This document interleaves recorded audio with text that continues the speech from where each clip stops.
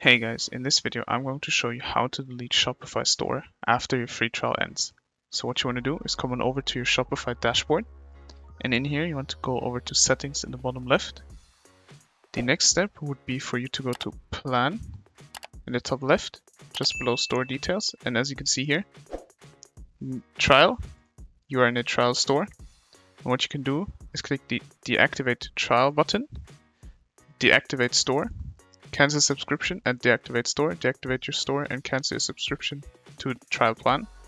Click that, and now you choose a reason why you're closing the store. Say I don't have enough time. Then you can add additional, click continue. And now after you deactivate your store, you will no longer have access to Shopify admin, including your sales data and all these other things. You then enter your password, and you successfully deactivated or closed your Shopify store after your free trial. I hope this video could help you out. If it did, please do like. If you have any questions, leave them in the comments below and subscribe. I'll see you in the next one. Bye.